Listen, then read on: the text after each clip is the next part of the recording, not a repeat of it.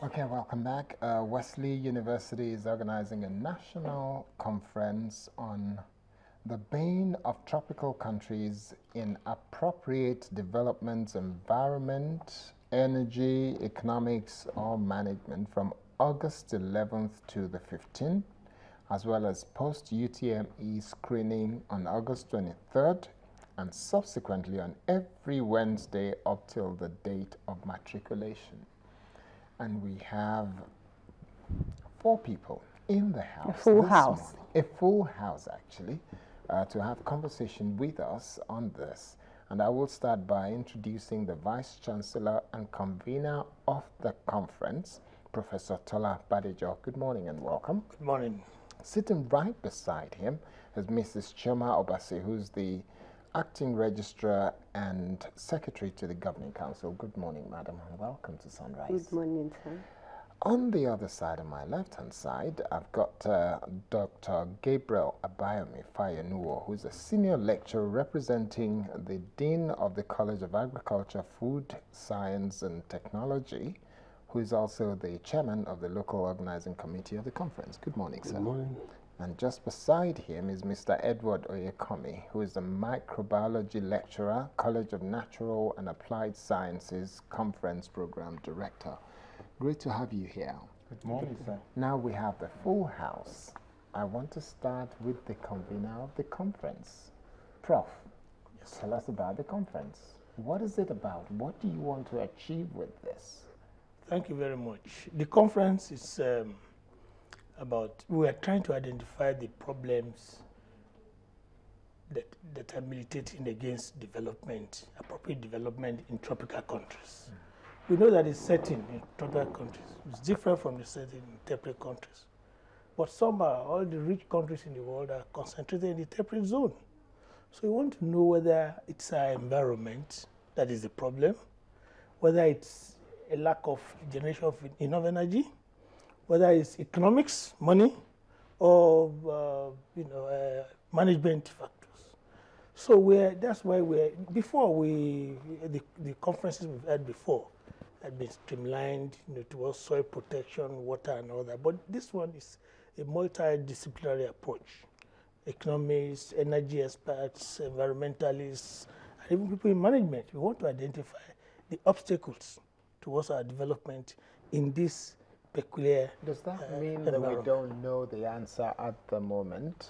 Well, there are several answers. Okay. And people have been saying, no, it's because we inherited a poor environment, our soils are not fertile. So people are saying that because our leaders don't manage us well. So people are saying that it's so many reasons. So we now want to ask whether we can apportion like percentages or so to the contribution of each of these factors towards the so-called underdevelopment. Okay, but then you find a situation where even comedians will tell you that they know the solution to Nigeria's problems. And they do joke about those solutions, but we just don't seem to implement them. Can you give me an example? Roads. Roads, okay. If you say you need road infrastructure, you'll find a comedian who will say there's a pothole, fix it. If we fix all the potholes on the roads everywhere, we'll have good roads. Everything will okay. No, not everything will be okay, but at least we'll have good roads. If you have good roads and no energy, and people cannot, they don't have access to electricity, what happens? If you have good roads and your soils are not fertile and you're not getting good yield, what happens? So actually it's a kind of hydra-headed problem, and the solution must also be that approach. So what we're looking at is finding robust solutions to all of the problems, and what would you then do with all of those solutions? Yes, when we identify the problems and the solutions to them, then we go to town with it. Remember, it's not for academics alone. People in government have been invited, technocrats have been invited, captains of industries have been invited, and we're going to come up with a communique that we'll publish. We'll go to all arms of government involved to tell them what we have discovered through research. And of course, we prefer the solution. Looking forward to implementation. Yes. Mrs. Obase, maybe you would like to tell us, I know Wesley University is about specialized in science and technology. Tell us more about the university. The university was established in 2008, and as you rightly identified, it's specialized in science and technology, and it is located in a serene environment.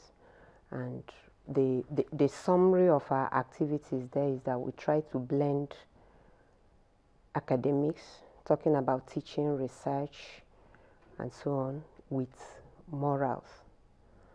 So if you look at our motto, it says character, knowledge and character for development. And those are the things we try to emphasize in all our activities. Okay. All right. Mr. Fayenobo, how would you describe appropriate development in the context of this conference? Thank you very much.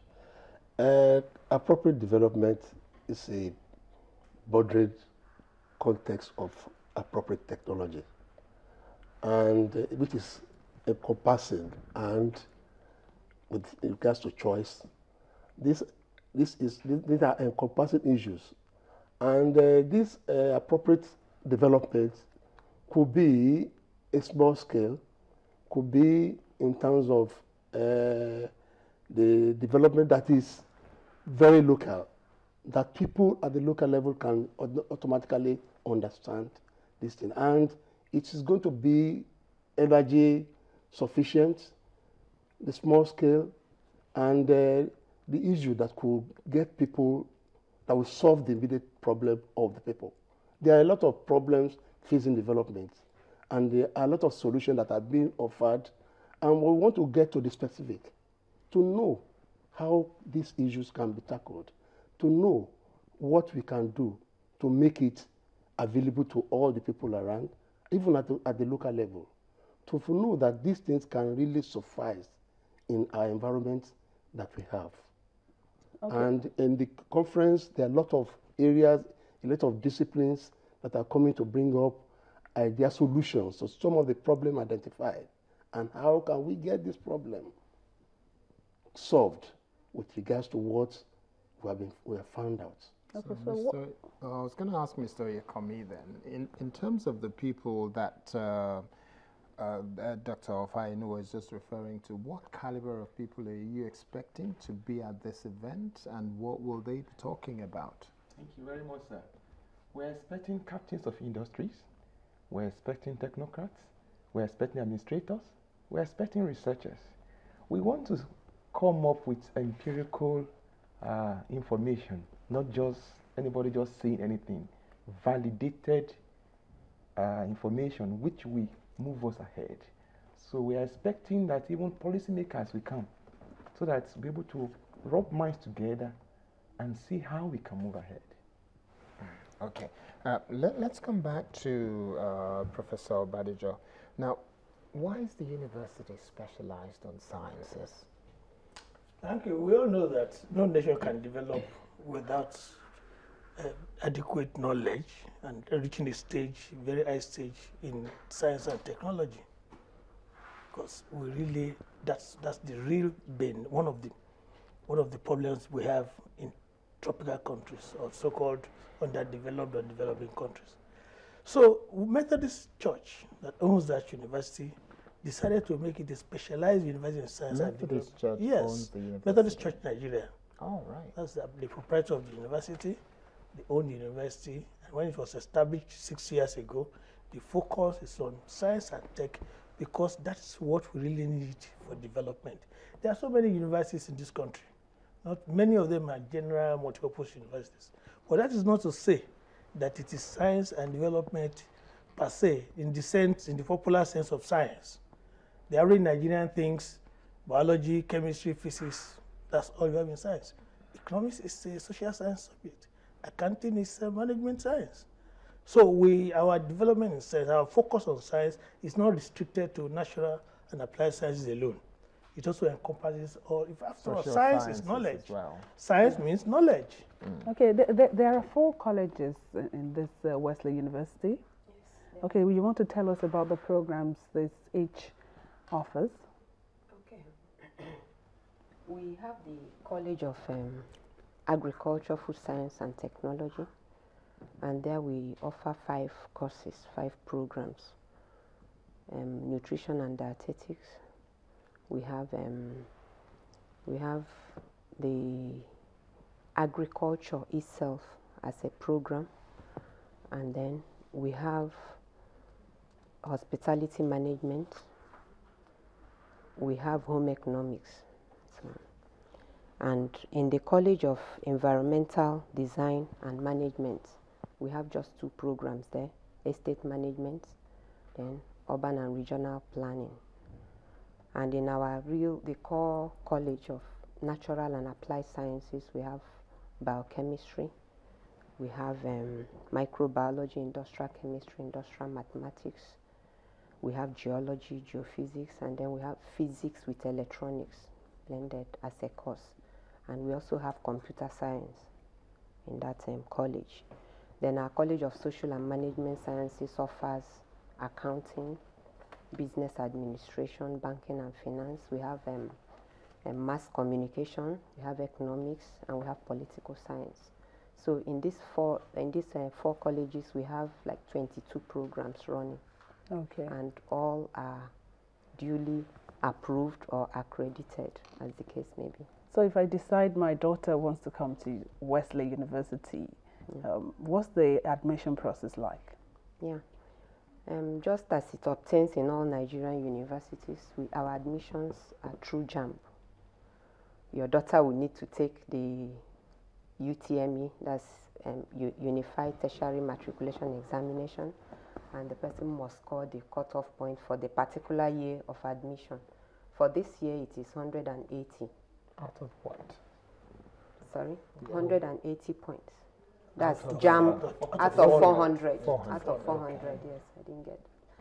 Then, when that is certified and we are sure that he has the required O-level subject combination, because it has to be combinations that are relevant to the program of the person's choice, then the person applies to Wesley University and is invited for our post-UTME screening.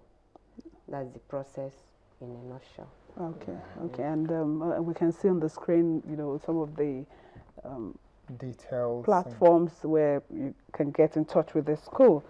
Sorry, let me just ask Prof. This is a little bit of a digression now. When you say, when Mr. Bassi here was saying that 180 points out of 400, that's below the average point. That's 40%, really. 40%. That's the pass mark set by JAMB itself. Does that mean that every university would admit anybody from 180 In principle, yes, but many people believe 200 is a pass mark because older universities or well-established universities will have a big problem if they come down to 180 because the number of people qualified would just be too many. Okay. So that's why most of them stop at 200. So it's not an offense to make 200 your pass mark, so as long as it's above 180. JAMB can say the cutoff point is 180, but individual universities can have their own cutoff point, which is a lot higher. Which must be higher. Okay. It should be higher. Okay, let's go back to the issue of this conference, Mr. Dr. Fayenowo. What's the role of the private sector and individuals in promoting these appropriate developments that you spoke about? It is believed that we should not limit the problem of the country or the problem